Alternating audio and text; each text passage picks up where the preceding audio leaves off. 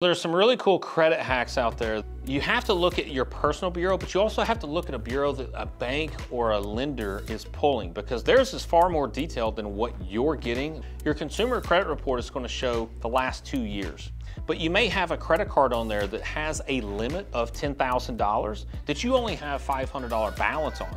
Your score should actually rise because of that, because your utilization is well below 10%. But you got a $500 balance. However, when you look at your credit report, it shows that the limit is 0.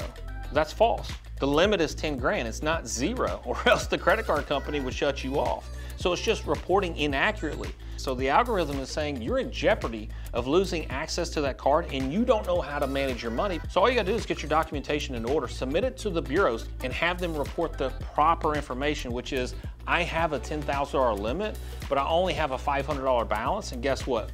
Boom, credit scores pop up.